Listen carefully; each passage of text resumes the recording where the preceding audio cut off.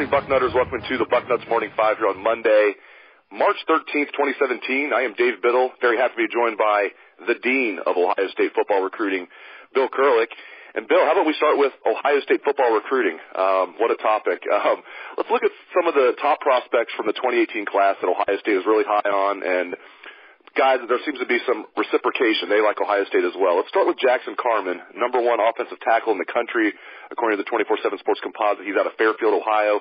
When will he make his decision, and do you think he'll be a Buckeye?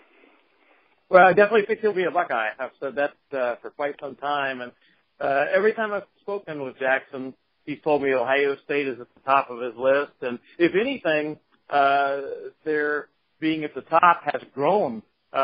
Each time he visits, things go better and better, and they're squarely at the top of his list. And as far as when he decides, it's not going to be for a while unless he changes his mind. He's pretty consistently, steadfastly said that he's going to go through the recruiting process, and I haven't seen any change in that either. And talking to his family, you know, they also want him to go through the process to make his evaluations and all. But when he does, in the end, I look for him to be a Buckeye.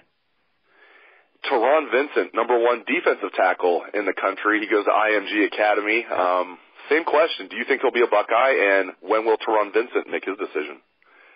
That one's a little tougher to be so sure on. You know, I think it is a pretty close battle between Ohio State and Florida State, and his most recent visit to Florida State really helped the Seminoles' cause. But he is still going to take the visit to Ohio State. It'll be during his spring break, which starts March 18th and goes for 2 weeks.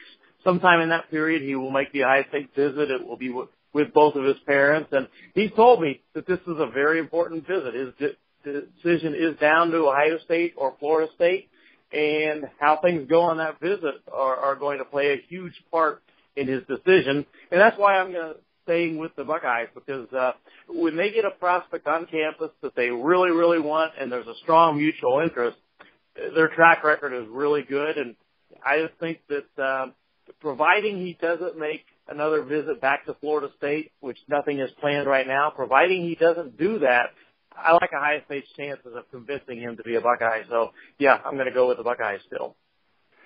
And Jaden Woodby has obviously already committed to the Buckeyes verbally, number 3 safety in the country at St. John Bosco in Bellflower, California. But I'm hearing that he is still looking around a little bit. Just tell the listeners what they need to know about Jaden Woodby. You think he's a solid commit to Ohio State, or is there some concern there?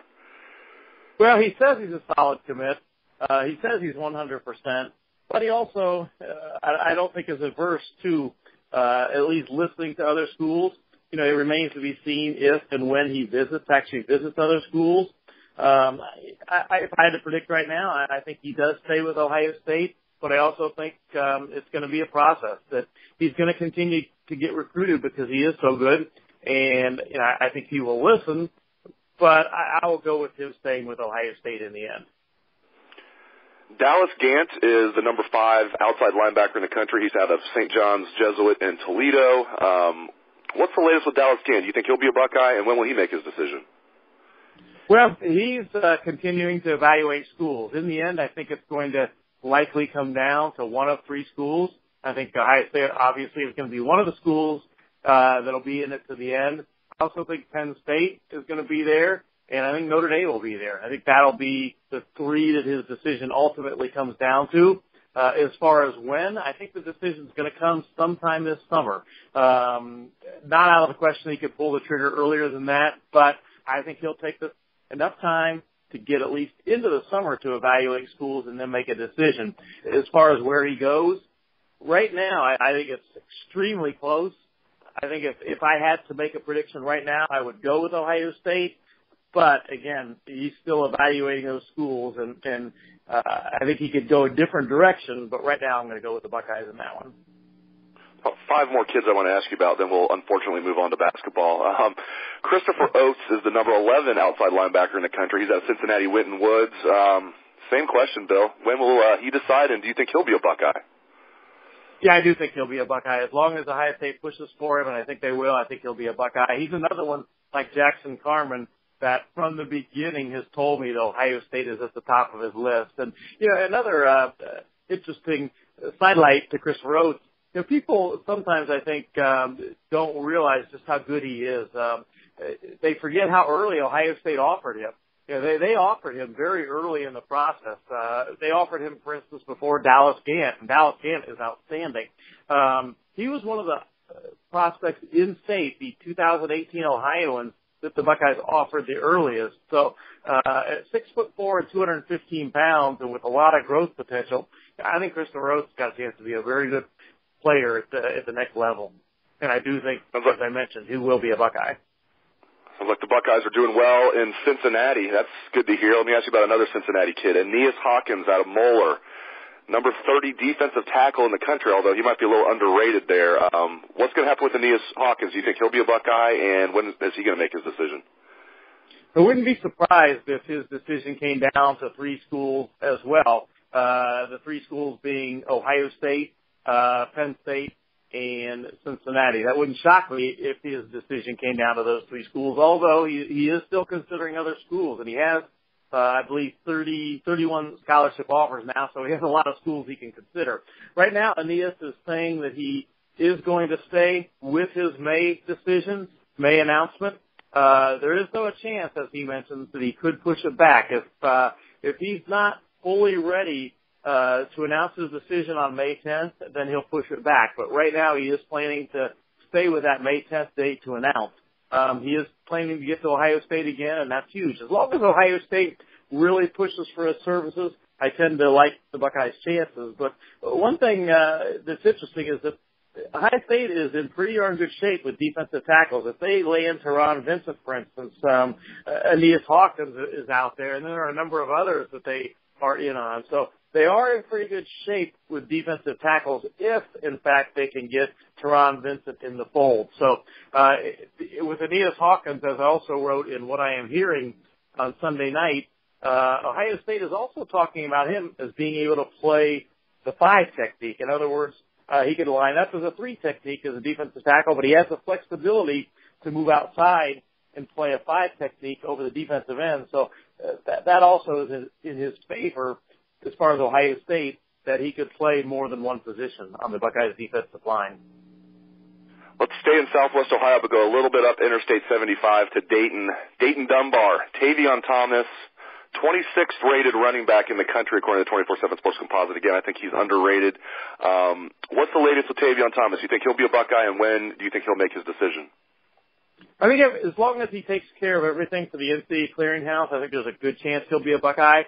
He is highly considering some other schools. He really liked his recent visit to Alabama. That went very well. He's going to visit Michigan. He's going to visit some others. He'll be back to Ohio State this spring.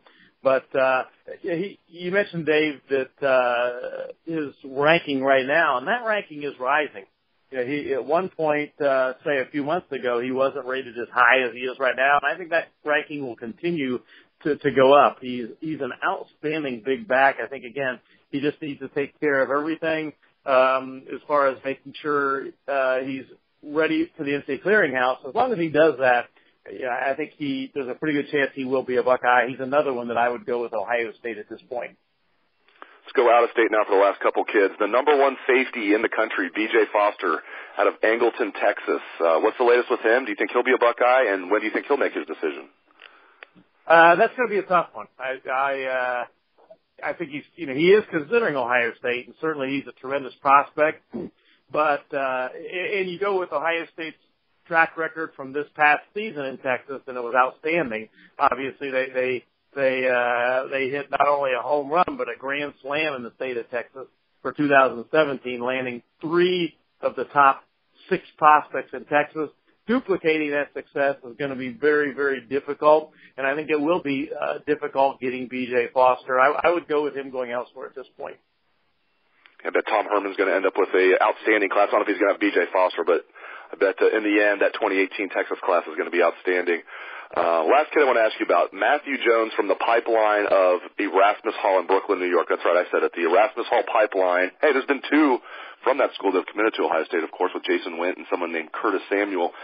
Matthew Jones ranked as the number 3 defensive tackle in the country. Do you think he'll be a Buckeye, and when will Matthew Jones make his decision, Bill? Well, he's another guy that Ohio State's in pretty good shape with early on. Far from a done deal. You know, he's highly considering Ohio State, and Penn State is up there on his list, Clemson, Alabama, Georgia. I think his decision will likely come from one of those schools, but he's already been to Ohio State 3 times. He feels comfortable at Ohio State, so that's in the Buckeyes' favor. And interestingly, too, while he is an outstanding defensive tackle, and we've talked about the Buckeyes being in good shape overall at defensive tackle with the class of 2018, he's actually getting recruited by Ohio State as an offensive lineman. And again, he's another kid that if I was making a prediction on right now, I would go with Ohio State for Matthew Jones. Okay, now unfortunately let's talk some Ohio State basketball. I hear everybody turning off the podcast right now. The Buckeyes didn't even make the NIT. I think everybody might have saw that last night and assumed, Ohio State probably told the NIT they weren't interested, and Ohio State might have turned down the invite before it was released. No, Ohio State did not turn down any invite. They were one of the first 2 out, according to the committee chair of the NIT, and the NIT also said no teams turned down an invite. So let's make that clear. Ohio State did not turn down the invite. They just did not make the NIT. I mean, I never thought we'd get to this point. I mean, this is below rock bottom. I don't even know how to describe this, Bill. Just talk me off the ledge here, man. I've been a big Thad Matta guy, but this just disgusts me. They're not even good enough to make the NIT. Well, I think it puts a lot of pressure on next season. I think they've got to come through. And obviously, Dave, with the Trevor Thompson declaring for the NBA draft, that doesn't mean that he's going to be in the draft. He had declared for it last year, and of course, it came back to Ohio State. So you never know, but I think, I get the feeling that he's going to stay with it this time, and he will not be back to Ohio State. And to be honest, I think he'll be probably playing in Europe, but we'll see. In any event, it doesn't matter if he's in the NBA or Europe or wherever. If he's not at Ohio State, it's going to be tougher for the Buckeyes. Because he did make tremendous improvements this year. I think if by chance he did come back with the other players they have coming back and Keita Bates-Diop and the new guys coming in, I think they'd be set up to improve on this season. But without him, it's going to be tougher, and you just got to kind of wonder, where the program goes. If they don't make the NCAA tournament next year, I think that's going to be, a situation that's going to put Thad Matta in a bad position. And like you, Dave, I've been a Thad Matta fan. I think he's done great things for Ohio State, but you look at the empty seats in the shot right now this past season, and it's kind of hard to ignore. Great stuff as always from the Dean of Ohio State football recruiting, Bill Kurelic. Thank you very much, Bill, and thanks to all the listeners out there for tuning into the show. I appreciate it. Hope you have a great day. Let's hear some Buckeye swag, best damn band in the land.